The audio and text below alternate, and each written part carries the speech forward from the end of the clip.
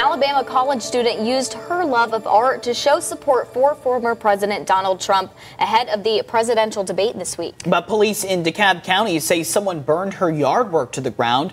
And WAAY's Rob Sneed shares what the student plans to do next.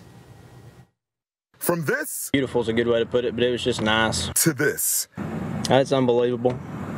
There's no freedom of speech left, I guess. Nathan Smith used to enjoy driving by this art display that supported former President Donald Trump along Highway 75 in Savannah.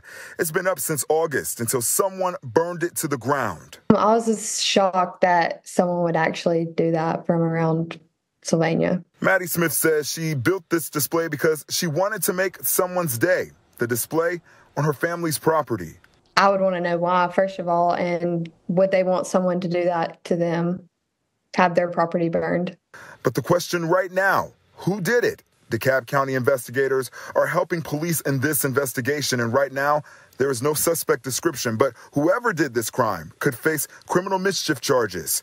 Both Maddie and Nathan says folks should be able to show their support for any politician without being targeted. I guess people just have different views than everyone else, and if you have different views, then they judge you for that or they hate you for that. No, you get judged either side, though. It's not just a one-sided thing. You get judged on either side. So she says she's going to build an even bigger display. There will be a lot more cameras on this one. So, I mean, if they want to burn it down again, I'll just rebuild it again.